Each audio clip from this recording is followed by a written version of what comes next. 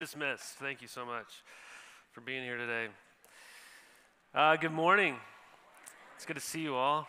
If you can open a Bible to Acts chapter 4, that's where we're going to be at together in our time in God's Word. I'll just say, man, leave it up to the Canadian to not care about the Super Bowl. So I love your jersey, Josh. Yesterday was an incredible day, seeing so many people just serve Jesus by serving one another really just warmed my heart. It was such a good day to be here working alongside so many of you. But I did get a lot of Go Chiefs comments, so not too happy about that. But nonetheless, I still love you. If you didn't know, there's a football game today called the Super Bowl, and it kind of matters to my family. I have been a 49ers fan since I was like 6 years old.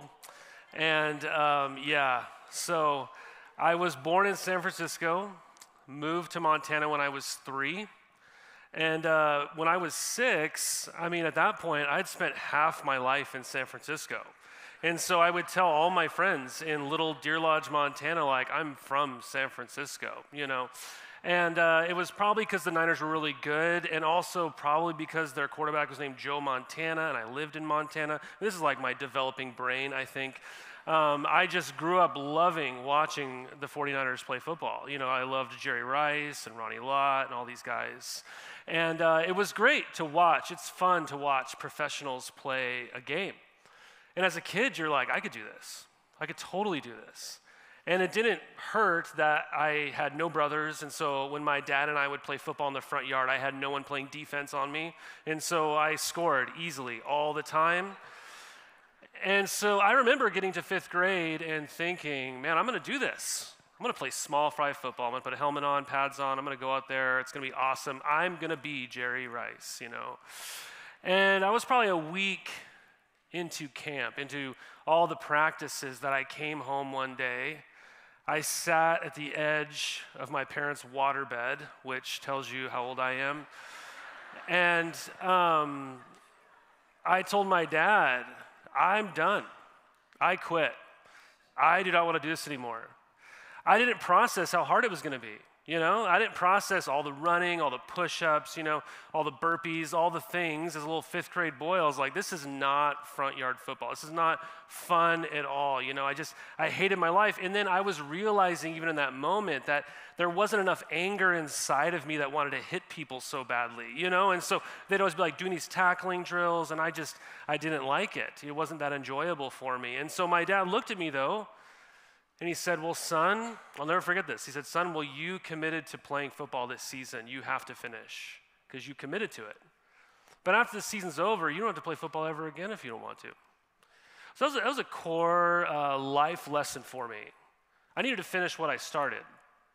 But I also picked up on a pattern that is still with me to this day. And I wonder if it's in your life too. That sometimes we have an idealized version of things and how they're going to go.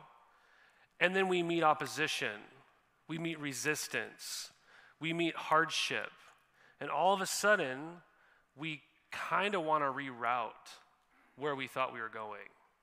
We want to do something else. We want to quit. We want to bail. We want to resign. Resistance often leads to resignation. It often leads to us wanting to throw in the towel. Maybe that's how you've experienced your marriage. You stood at the altar and you gave your vows, and then you didn't just hit a speed bump, you felt like your marriage flew off a cliff. And it got really hard, right? Or maybe you had a friendship with somebody, and you thought you were going to be friends forever, but something happened that got really hard, and now you haven't talked to them in years. We could do this in church life, you know. I'm not saying there's not good reasons to end a relationship ever or something like that. I'm not saying there's not good reasons to join or leave a church or something like that at times. There are good reasons for those kinds of things. But we can sometimes show up at a new church. We go, man, this place is perfect. This is just what I've been looking for. But then after, 8 weeks, you really start to get to know people or something like that. And then all of a sudden somebody hurts you. Things aren't as perfect as you thought they maybe were at the surface. and you're like, I think I'm going to go look somewhere else again. Right? The moment we often meet resistance or opposition or some form of difficulty, it can cause us to want to throw in the towel. And as we've been going through this series on growing as a church that prays together, that seeks the face of God together, we've looked at Matthew chapter 6, and we've begun last week to look at the book of Acts in these scenes where the church is praying together so that we might learn what it would look like for us to be a praying church. And what we're looking at in Acts chapter 4 is the very first moment of response of God's people to the very first experience of opposition that they face. How are they going to pray? When things start getting tough, what are they going to do? I mean, nothing but great things have been going on. I mean, we saw last week how they prayed and God sent his Spirit, right? We looked at that prayer of anticipation for God to be at work. And then in Acts chapter 2, God sends the Spirit. And we learned that thousands of people repent of their sin and trust in Jesus to save them. 5,000 people get saved. And then Acts chapter 3, we see Peter and John, and they go to the temple to pray and to interact with people, and they see a man sitting there who has not walked his entire life, and he's over 40 years old, right? He's old, right? Long time. And he goes, hey, can I have some money? And Peter famously says, I don't have any gold or silver, but what I do have I will give to you. Rise, take up your bed, and walk. And the guy gets up. And naturally, this creates a scene. All these people come flooding in, wondering what happens. And Peter takes that as another opportunity to share the gospel of what Jesus has done in this world. And we learn at the end of chapter 3, essentially, chapter 4, verse 4, that 5,000 people become Christians. Great things are happening. This is better than we could have ever anticipated. But they finally meet some opposition. And these religious leaders bring in Peter, they bring in John, they bring in the man who now can walk, and they put him in this courtroom scene. They begin to question them. And clearly they can't even deny what they've seen. They don't like what's happening. They don't want Jesus' resurrection to be proclaimed. They don't like what's going on around them. But they say this in verse 17. This won't be on the screen, but if you have your Bibles open in chapter 4, verse 17 or 16, it says, what shall we do with these men? For that a notable sign has been performed through them. It's evident to all the inhabitants of Jerusalem, and we cannot deny it. They're looking at a man who is walking, who has never walked before. And like, there's no question something's going on here. But in order that it may spread no further among the people, let us warn them to speak no more to anyone in this name. So they called them and charged them not to speak or teach at all in the name of Jesus. They give a slap on the wrist. Stop talking about this Jesus. But Peter and John, this is what they said. Whether it is right in the sight of God to listen to you rather than to God, you must judge, for we cannot but speak of what we have seen and heard. And when they had further threatened them, they let them go, finding no way to punish them because of the people, for all were praising God for what had happened. For the man on whom this sign of healing was performed was more than 40 years old. They say, you must be quiet. First form of opposition, what will they do? And I want to ask you the question, when you face opposition in this world because of Jesus, what will you do? I'm going to ask you 3 questions that are raised in our text. The first one is this: where are you going to go? When you face opposition, where will you go? Where will you go? We see where these disciples go. We see in verse 23, when they were released, they went to their friends.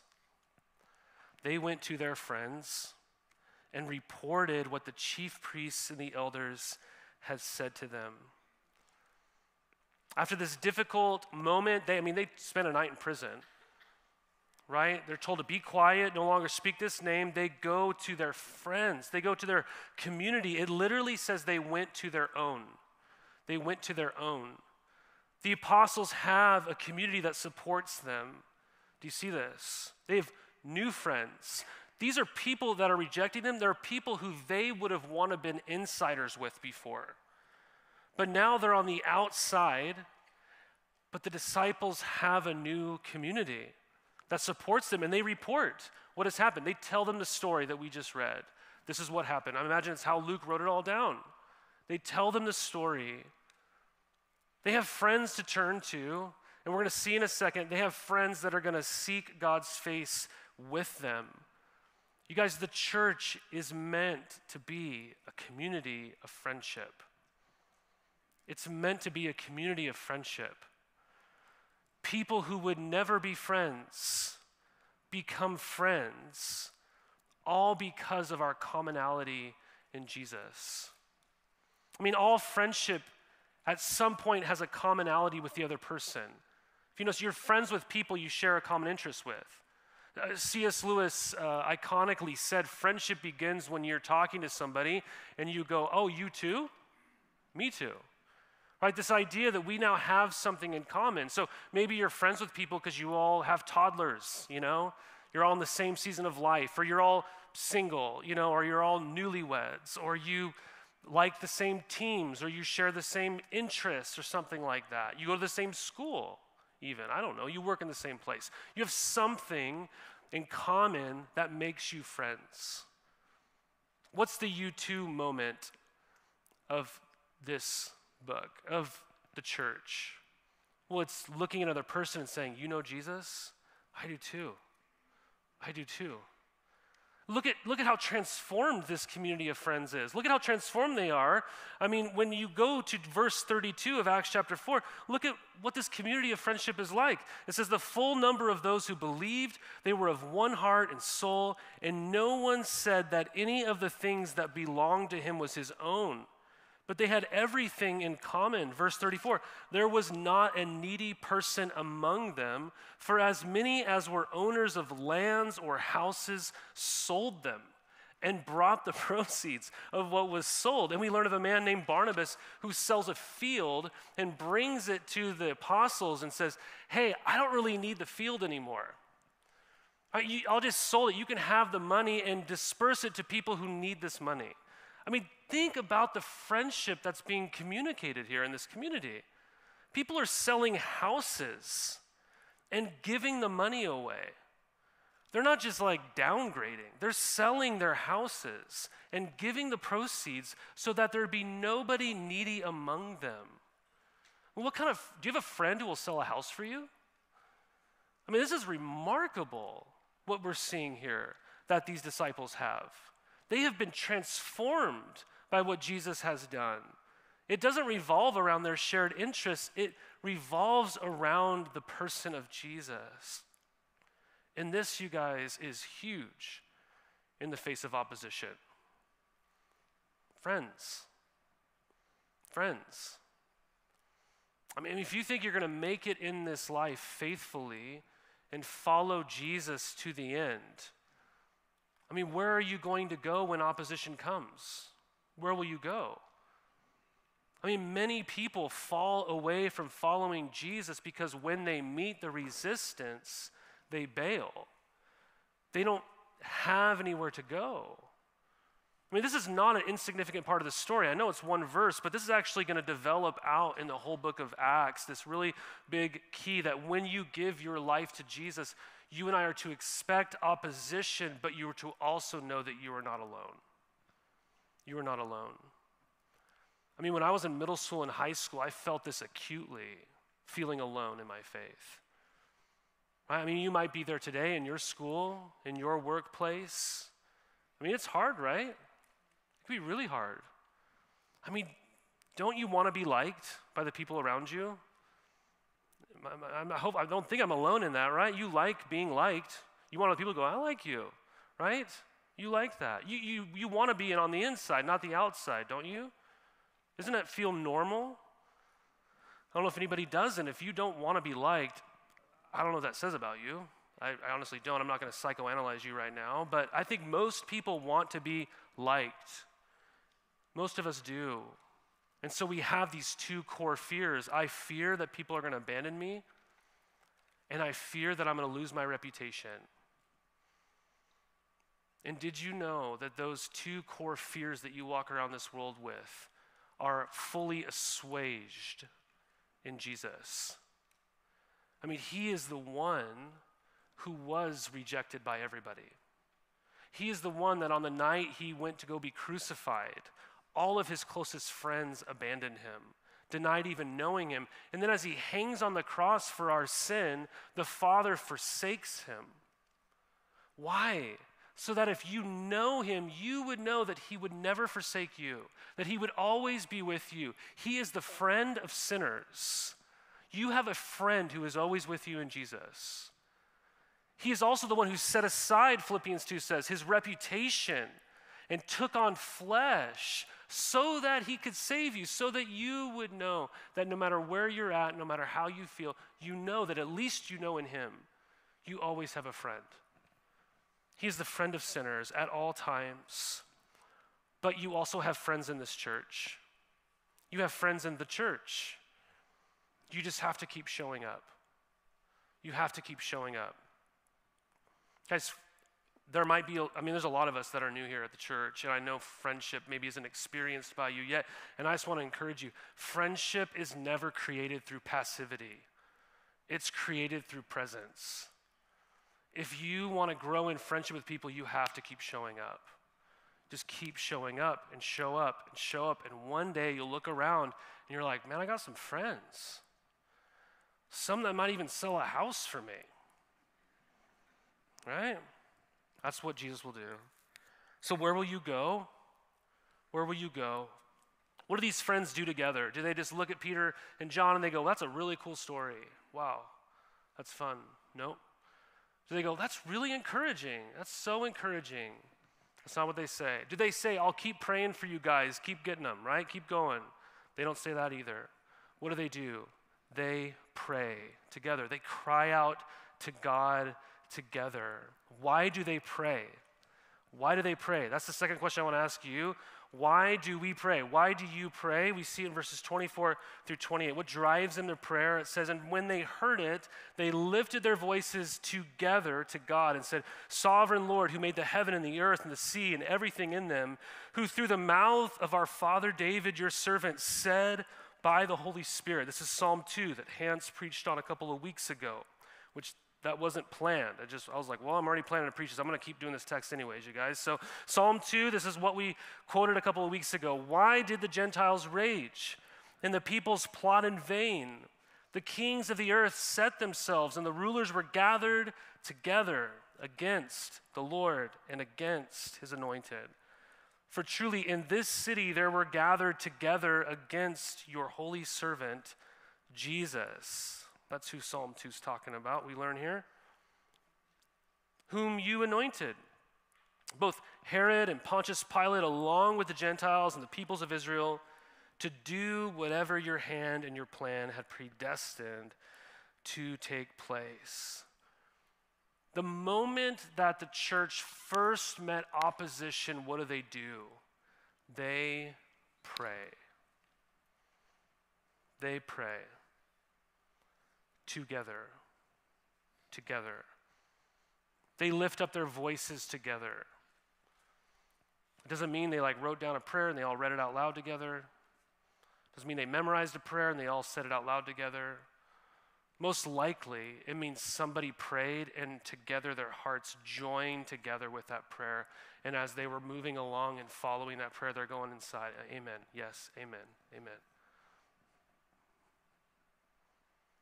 Do you see their togetherness? That's a big part of our text. They lifted their voices together. They are together. They are unified. But also look at the opposition that they've met. They're together with somebody else too, right? The whole world is together against, they don't see it as against them, but against Jesus. Together against Jesus. Guys, there are two teams in this world. There is Team Jesus, and there is Team against Jesus. And sure, if you're here and you're not a Christian, I'm really glad that you're here. And you might have this sense of like, I don't really feel like I'm against Jesus. That feels too strong for how I feel. And I understand what you mean. I've been there before. But there might be different shapes and colors and whatevers of people who are against Jesus. But it all boils down to this. You are going to be ruled by somebody, even if that person is you.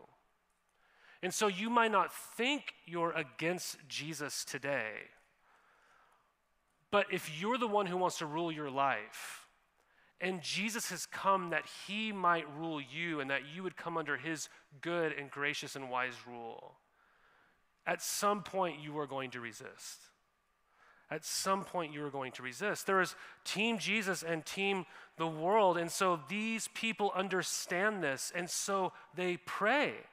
They pray. Why do they pray? The shorthand answer to that is they pray because God reigns. They pray because God reigns. They say, sovereign Lord, literally masters. The only time this word ever comes up in the book of Acts. They call out to the God who is their master. He's ruling them. He's leading them. And then they, look at his creation, who made the heaven and the earth and the sea and everything in them. God is the one who creates and controls geography, and he will overhaul this earth by the power of his Spirit. They know, they know their conflict is placed into the hands of God. They know this. But they see in light of that all these threats, all this opposition, it's completely in vain. They're seeing here that persecution, that them being persecuted is a part of Scripture's promise, that this is going to happen and that they should not be discouraged. I mean, look at verse 28 again. God is going to do whatever his hand and his plan has predestined to take place. Powerful people might warn you. Powerful people might threaten you. Powerful people might set out new rules to try to silence you. But those powerful people's authority is still subject to God. And no one can overturn his plans. This is their understanding of who God is. He is a creator. He's a speaking God. He reveals himself, and he's the God of all history. He didn't just show up yesterday. He's been around for every single thing that's ever taken place on the planet, and he knows the beginning from the end. We see it in verse 24. You made. Verse 25, you spoke. Verse 28, you decided, God. This is all you. And this is why we pray, right? Because Jesus is both a great Savior and he's the greatest King. He's the greatest King. I want you to think about this. This will drive you to prayer, you guys. Barbara Boyd, she's the great InterVarsity Bible teacher of the 50s and 60s. I don't know if you've heard of her before, but shout out InterVarsity. I don't know if Natalia is here. But UC San Bernardino, right, InterVarsity. But she talked about this all the time, that Jesus is this great sovereign creator, and she wanted that to sink into her people, her students, to see that should drive you to prayer, it should drive you to go in all these things. And she used this example, I think it's helpful.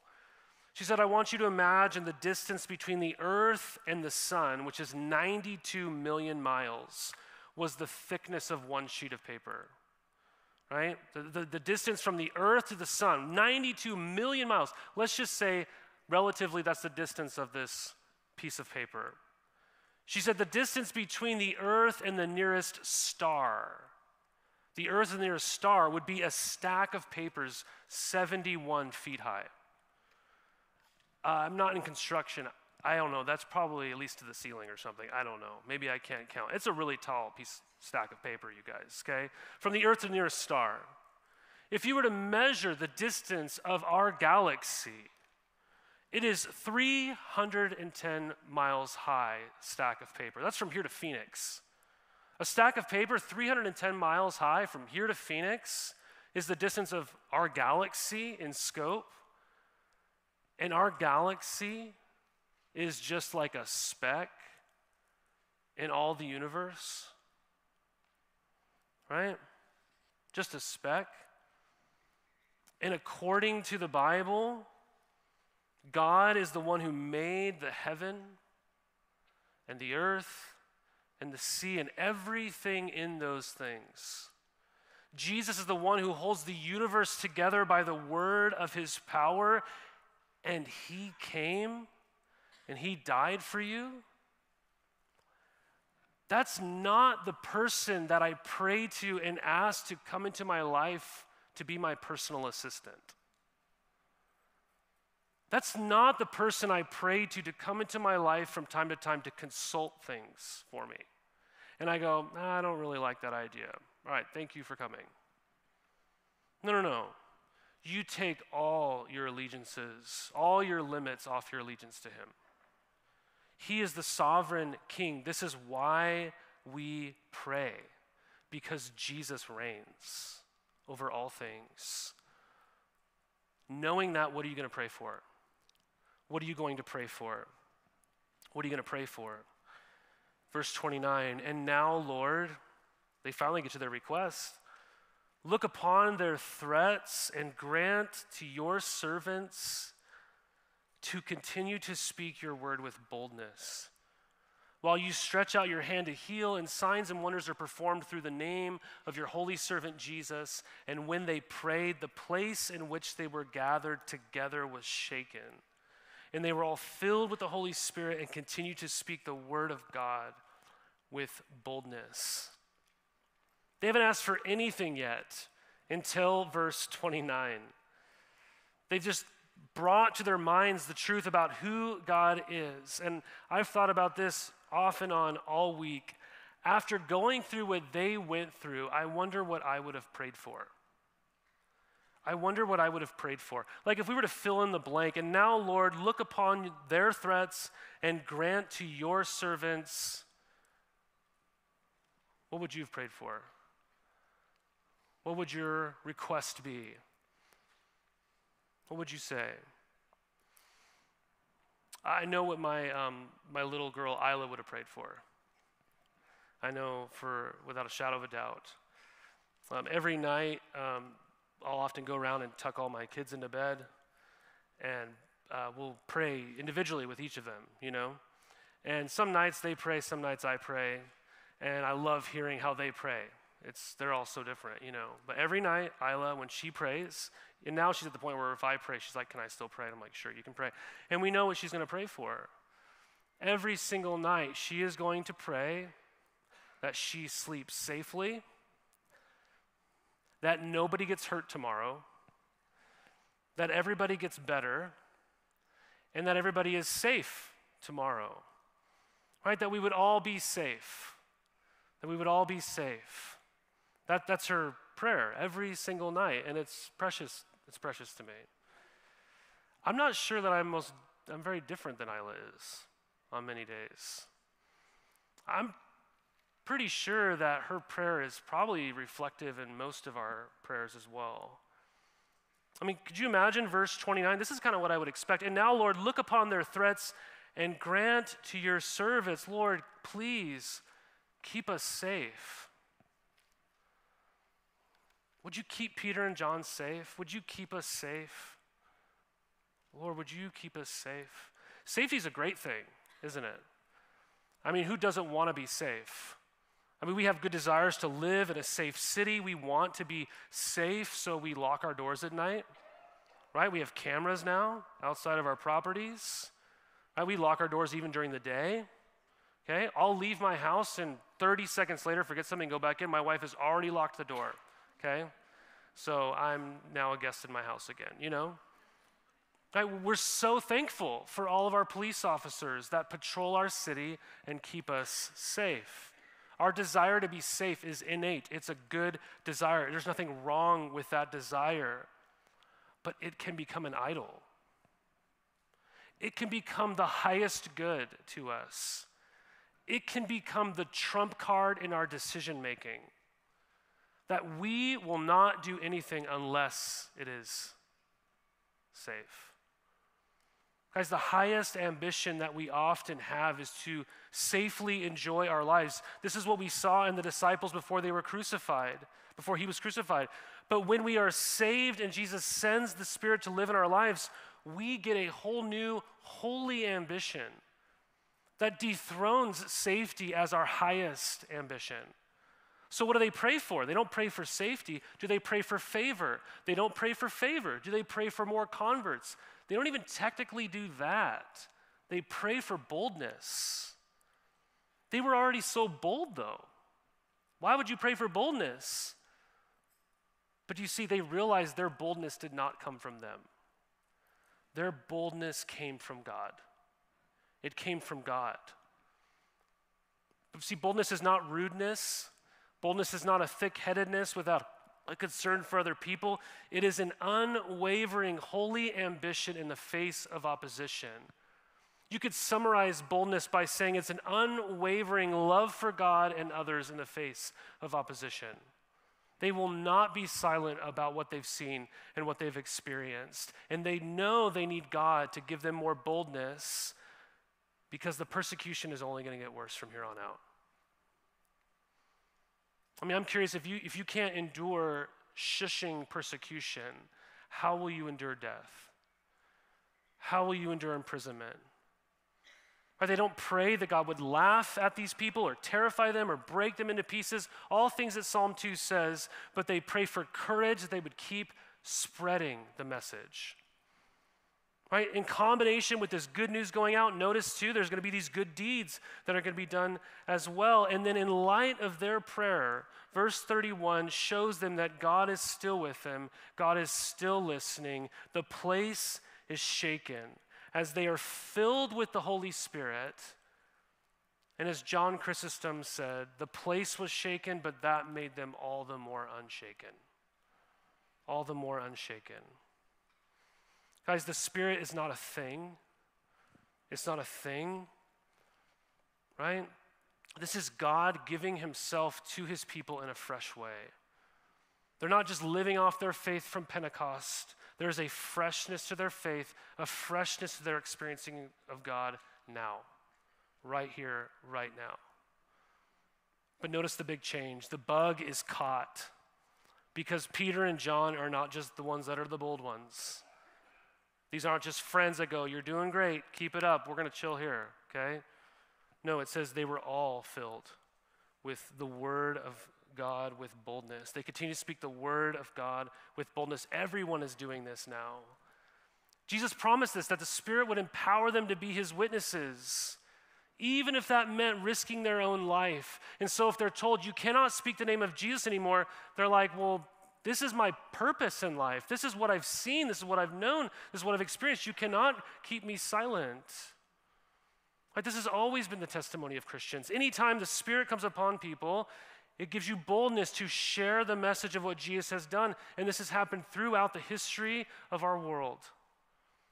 I mean, I think of so many martyrs, so many Christians who have gone to the brink of death itself because they couldn't be silent about Jesus. I think of Lambert, who was a martyr under King Henry VIII while he was cruelly mangled by people. And he was consumed in a slow fire. He raised his burning hands amid the flames with a distinct voice and said, "None but Christ, none but Christ." I think of William Tyndale, who died in 1536 at the very old age of 42. Because he was translating the Bible from the original Greek and Hebrew text into the common English language. Do you realize the Bible that you're holding, someone died. They didn't just sell their house. They died so that we could have this today. Isn't that amazing? He was killed for doing that. And as he was dying at the stake, his body being burned, his final words before his death were, "Lord, open the King of England's eyes." That's what he prayed. Within 4 years of his death, that same king who ordered him to be put to death ordered the publication of 4 English translations based largely on his own work. God answers that prayer. When I was in Birmingham, England, visiting some missionaries, one night I went on a walk and I saw a plaque of a guy named John Rogers who died in 1555, and it just said, "John Rogers burnt at the stake for helping translate the Bible into English." He was the first martyr under Bloody Mary. Lawrence Saunders, another one who suffered under Bloody Mary, he kissed the stake that he was bound to, and he cried out loud, "Welcome to the cross of Christ. Welcome to the cross of Christ. Welcome to life everlasting." These are all people who are just following in the footsteps of what we're going to see in Acts chapter 7 of Stephen, the very first martyr, who wasn't just shushed and said, "Don't talk about Jesus anymore."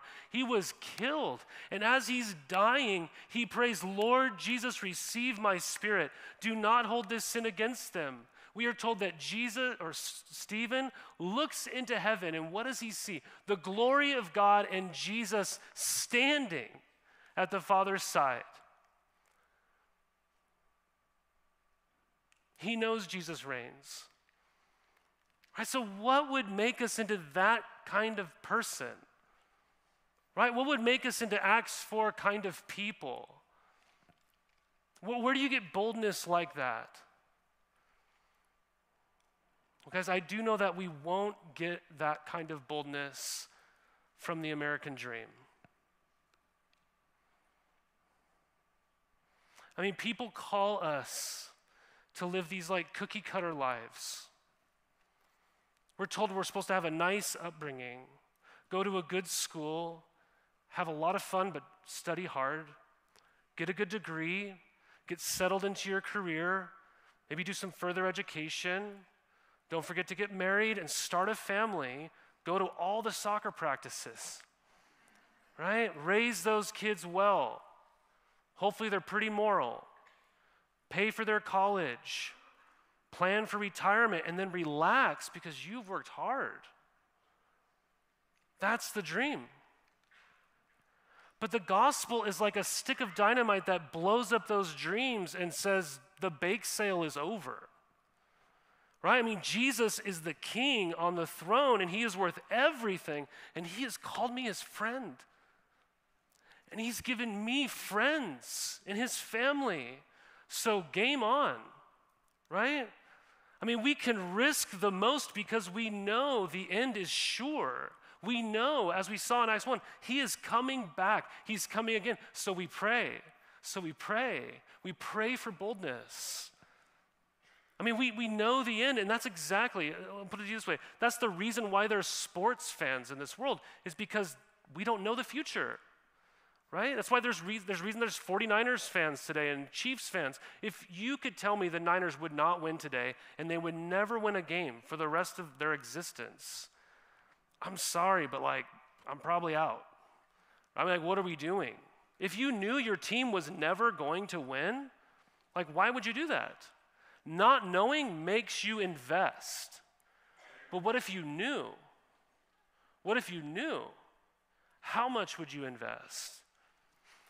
Guys, a praying church prays and then lives to the great end and aim for life of what we're seeing in our passage. God will build his church in the face of opposition because Jesus reigns. Because he reigns. If Jesus' glory is the glory that I care about in this world, then the cookie cutter bake sale is over. And I'm praying for boldness. We pray for boldness. A praying church, we don't pursue the cookie cutter life. We pursue Jesus' life in this world, which is a bold life. Because we will meet opposition. But we know where he sits. And so we pray because we need him to make us bold, because that won't come from within. We pray together with our new friends because Jesus has made us some promises and we know he has the power to keep them. Let's all pray.